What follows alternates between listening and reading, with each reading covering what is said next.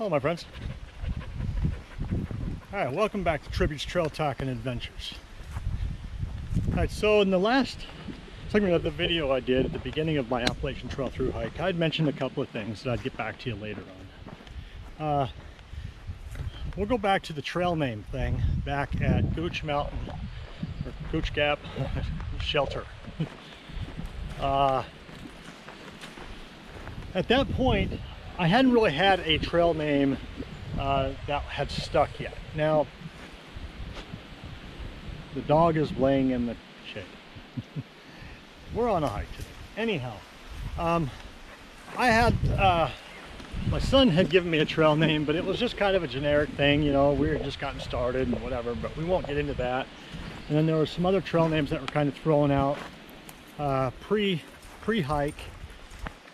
Due to just people getting to know me through Facebook, stuff like that, some of the different experiences and stories shared. But when I got to the shelter there, we stayed the night. The next morning, I got to talking to the ridge runner, Captain Planet, and she'd asked me some questions, just different, you know, just small talk about my through hike, you know, just getting started. The question was something about something on the trail that was humbling. You know, many of us know that being out on a trail or out in the woods, we run across things that humble us. And I'm not going to necessarily get into the story. Maybe another time. I am writing a book, and most likely I will put that in the book. But an experience I shared or had on a trail is when I was hiking in Utah, I became part of some hiking groups out there, and I saw a post come across looking for backpackers, hikers, you know, people that could navigate in the backwoods, things like that, because there was a missing trail runner. And I answered to that call, and I went to help. Again, I'm tempted to get into the story, but it's kind of a long story. So I'm just going to keep it short. But I did go to that call, and I helped out for a couple of nights, which required me to hike up in through a snowstorm and wind and all that to help search for this trail runner. To kind of end that story, it didn't end well. He was found. He was found deceased. But that experience had humbled me, and there's so much more to the story that I will share, but just not here at this time. But it was a very humbling experience. Got to know the parents, got to you know, other people, and just what an opportunity to be able to serve, to help another. And all at the same time, those blessings came back to me tenfold. So anyhow, so I shared that story with Captain Planet. I was wearing a bandana that said Beast Mode. She asked me if that had something to do with my trail name, and I simply said no. I might have been cocky, quite confident at that time, but not to the point where I'm advertising something like that. But it certainly was a mantra that became mine. But again, a story, another story that again I'll share another time. But it was about my son's friend, high school. He was the star wrestler, state champion multiple times. Time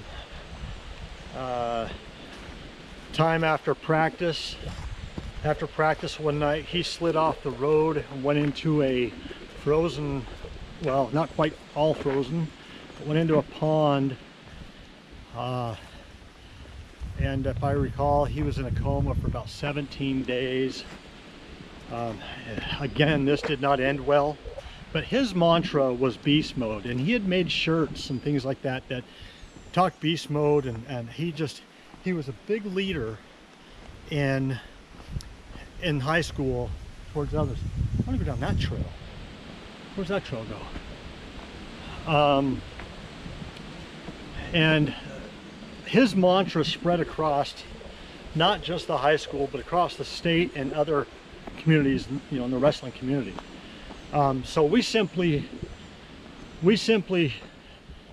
supported that mantra, or we supported them in this journey now that the family was on, the loss of their son, which is a senior in high school.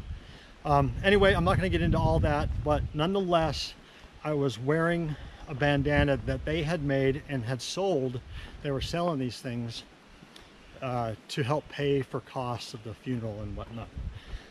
So, but I took that mantra with me out on the Appalachian Trail. So I shared that story.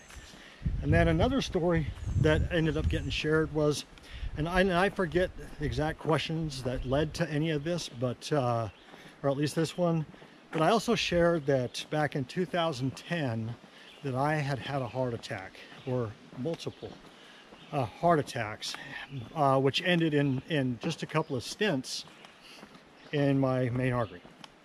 And here I am out hiking the Appalachian Trail now, at that time, 9 years later. It's pretty awesome. So anyhow, so she shared with me, she says, I've got a great trail name for you. And I says, I'm listening. And she said, Tribute.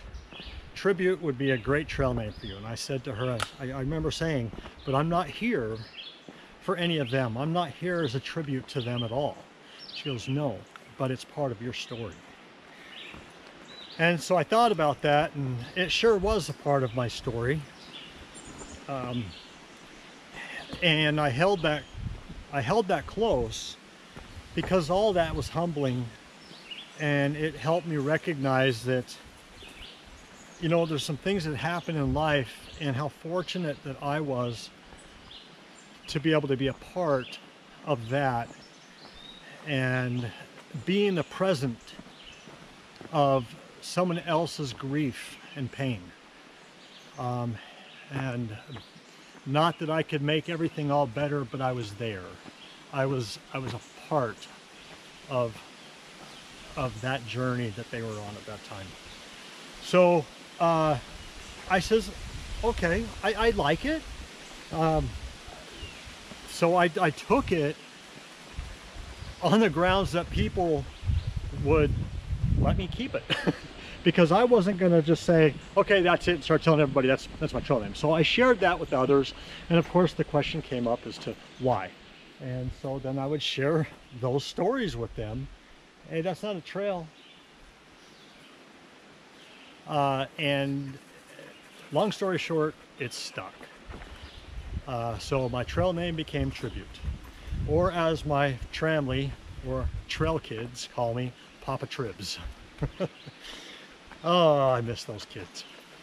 But anyway, you guys, that is the story about that. And just kind of a quick side note, the year after I hiked the Appalachian Trail in 2020, I went back out there to do some trail magic. And I happened to run into Captain Planet, in which I was able to share with her my trail name, that it had stuck. And so it was pretty awesome to see her and just have that few minutes to visit with her as we were out there helping other hikers. Well, I've come to a crossroads here. I've got, so you guys know, I am on the Ice Age Trail as I record this, and I'm guessing I keep going straight. Anyhow, you guys, that's I think that's kind of all I wanted to share at this point. And then we'll continue these stories, and I would appreciate you guys if you would not only subscribe, but make some comments and let me know how I'm doing. And maybe I'll take questions as well, because I know that in the past people have asked me all kinds of questions about my through hike and even some of the things I'm doing today. So anyway, guys, I am going to get off of here and I'm going to start being in the moment on this hike on the Ice Age Trail with my dog, Baxter Briggs. All right, everybody, we'll see you later. Bye-bye. Let's go, Baxter.